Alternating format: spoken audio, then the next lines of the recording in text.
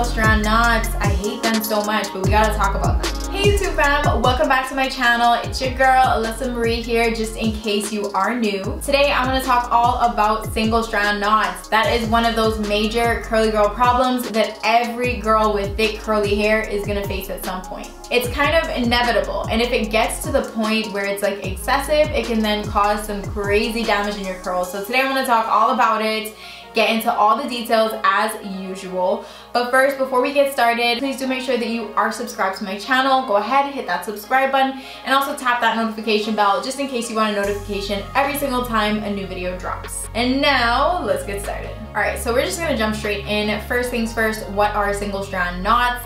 If you have thick curly hair, girl, you need to know about this. So single strand knots are also known as fairy knots sometimes, and it's basically when one strand of hair kind of loops around itself to create a knot. So single strand knots definitely show up more with longer hair. I personally did not deal with any single strand knots for at least like the first year of my natural hair journey, but now that my hair is like completely grown out, right now I'm at like over almost like 2.5 years of being natural. My hair is definitely a lot longer, and I have been noticing the single strand knots. Sometimes single strand knots can actually even cause larger knots as well. Y'all know how curly hair is. It's crazy. It's always bobbing and weaving and all over the place. So our curls really tend to like curl up around each other. And yeah, it's cute, but sometimes it's not so cute when it turns into knots on knots on knots. So the trouble with them is not only that they cause like more and more knots, but also they can cause like some serious breakage issues if it's very excessive. So like imagine your hair strand, it has a knot, and then you're continuing to try and detangle your curls every week, and that kind of puts pressure on the hair. You're tugging at it. Eventually, when you tug on that hair strand the wrong way, it's gonna pop and break off where that knot is. And then breakage in your hair can then lead to a whole other host of damage to your curls that you just don't wanna have to deal with. So it's really important to kind of know about single strand knots and try and prevent them as much as you possibly can. So I'm gonna go over all of these steps, but you're about to realize that these are just regular natural hair care steps and ways to keep your hair as healthy as possible in general. So the real aim of the game is to treat your hair with that TLC that I'm always preaching to you guys, and to just make sure that you're being consistent and just being gentle and good to your hair in order for it to be healthy as possible. Healthier curls are better curls always. Alright, so the first thing that you can do to avoid single strand knots is to get regular trims. I always like to suggest every 4 to 6 months for trims for curly girls, especially if you are looking to continue to grow out your hair. If you are in a style that you really like your length, you like your style, you don't really want it to grow out more necessarily, then you can do your trims much more frequent than that. When you do notice single strand knots in your curls, you can also trim those off in order to prevent any further breakage. I do have to say that you need to use hair scissors, because hair scissors are very different from paper scissors, like the regular office scissors. Regular scissors are a lot more dull than hair scissors, and then that can end up causing different types of damage to your hair. So you want to make sure that if you are going to go ahead and try and trim off some of your single strand knots, just make sure that you're using the right pair of hair scissors. Another thing that you can do to avoid single strand knots a little bit is to style your hair without using any tools. So I've always kind of preached to you guys the importance of finger detangling instead of using tools. If you guys have seen my diamond brush video, you'll see one video where I used it for the first time and I was super impressed, and then a few weeks later I did another video to tell y'all that it was completely damaging my curls.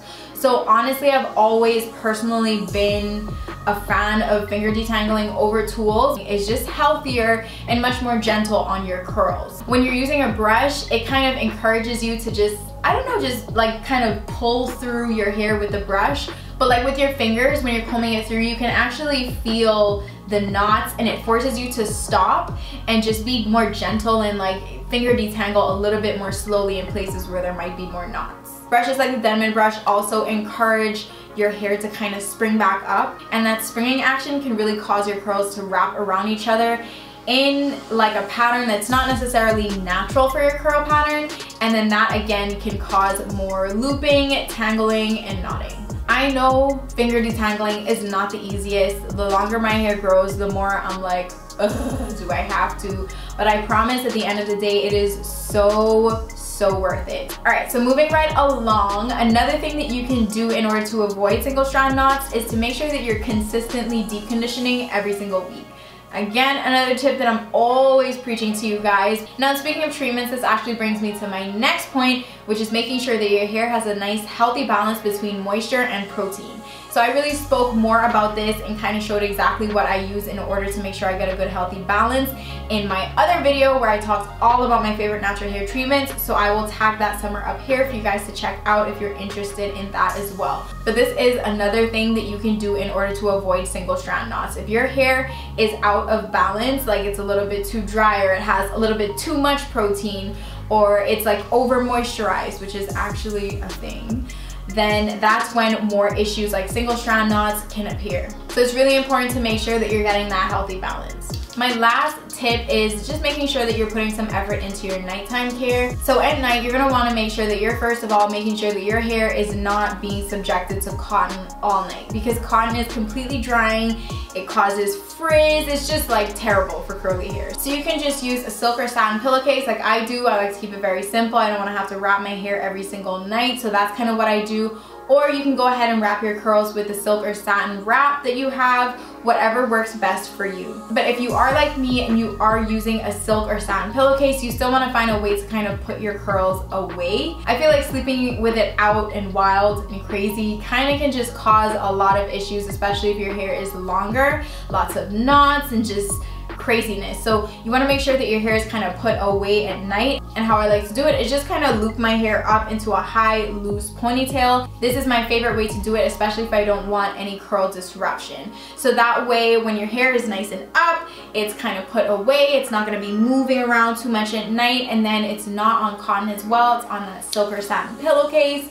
And boom, you're done. You've done the best that you could possibly do for nighttime. So if you have tried all of these things and you are still kind of struggling with your curls in terms of breakage and you're noticing lots of extra knots and stuff, then my next suggestion would be to go and find a licensed curly girl hairstylist and talk to them about it. There may be some underlying cause or some underlying issues that are giving you all that trouble. They're the ones that have done the studying, they have their degrees, they know the science side of actual hair.